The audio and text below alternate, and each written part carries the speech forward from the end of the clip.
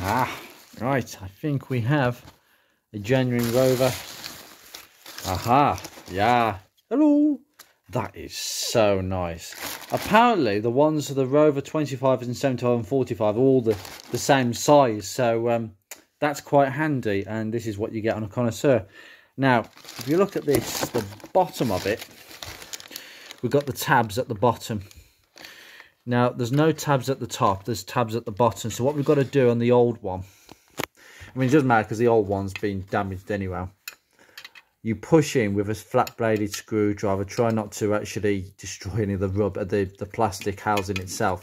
So you go in with a flat-bladed screwdriver or one of these, but I suspect we're going to have to use a precise tool to get in, push these tabs in, and then pop it out this way. So we're going to give that a crack and see how it goes.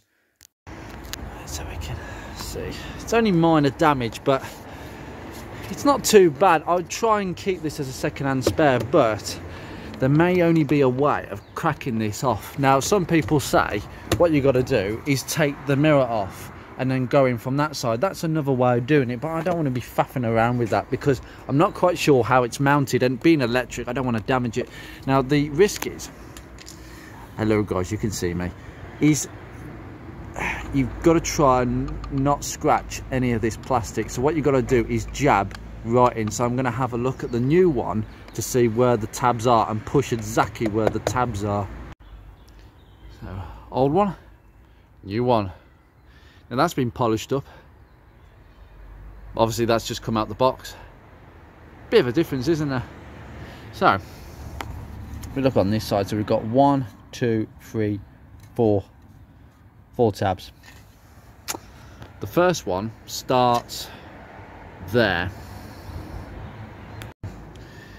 Better reference point for you, I've just put it against it so you can see where the tabs line up. So we've got to basically push where my thumb is, there, there, there and there. Okay, well that was easy. I just literally stabbed it in with my screwdriver and it just literally popped back up. Now literally I'm just going to go like that. Oh my god, no damage whatsoever. Wow. See where it's been hit against something for it to go like that. So the tabs just go into here. So actually that taking the mirror out actually might be more of a faff than actually just doing it this way. That was easy. Just I suggest getting a very, very, very thin screwdriver to do this job. Just give that a bit of a clean. Well, it comes to something when you're cleaning this out, and yeah, I'm not easily spooked, but this is an actual nest, by the way, that's just fallen out. And if you're easily scared by spiders, don't look at what's inside that. Duh, please. It's actually crunchy. Oh god. Why am I poking it if I don't like the sound of it? Is that the case where we find things disgusting but we still poke and look at it? There is an actual spider in bits in that now I've stabbed it with this. Ugh. Now we can just see that we get all this lined up. It should line up with the tabs up here, so I'll just pop that up there. Now, just might not quite go in there. I think it's best if we come from the bottom. Actually, I did that the wrong way around. So if we go in from the bottom, because the tabs are like that, so we hook it in like that, and it literally should just... Might have to do this off camera because this is a bit fiddly. Basically keep pushing down and then push forward to click it in. No, I was actually right first time. What I would suggest is you go from the top edge, get this lip.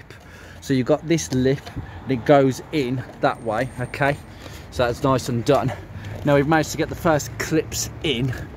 That's just about gone in. You can hear it clicking to get it into place.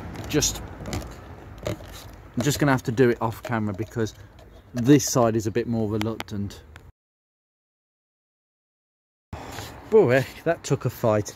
This corner isn't quite sitting as nicely as what I would like it to, just a little bit out, but I've pushed it in. And what you don't want to do, even with a rubber mallet, you don't want to get anything hitting this, because that will basically end up with another one of them.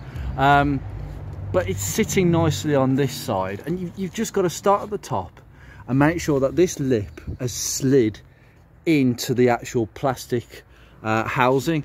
And then once you've got the bottom down, just give it 2 hands and just push it down, and you should hear them all clicking. And they have. It's just that side where it's just a little bit fraction more, but I think that's just how it's sitting, to be honest. To be honest, I don't know how that one was sitting, but I suspect that might be the original, because, as I say, this door is red. It's red on the inside. It's been replaced. It's had a weird accident, it's had a very weird accident, because I actually discovered not too long ago that crash bar has got a little kink in it, the crash bar that goes just in front of the radiators.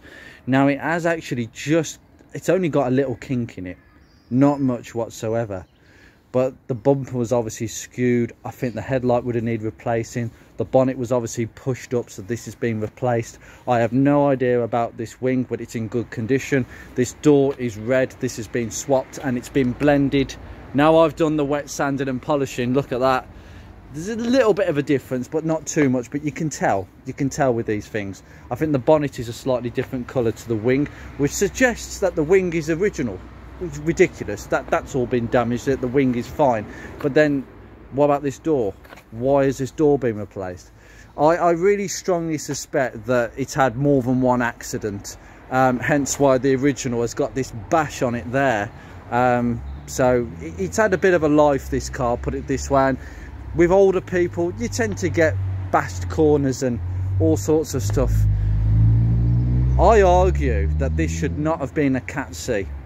I think that should have been more.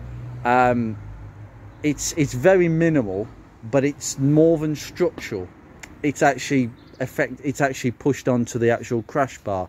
Now, ideally, you'd have thought they'd have replaced that, but they haven't replaced that because it's welded. It's not bolt on at the front. So, as far as I can see anyway.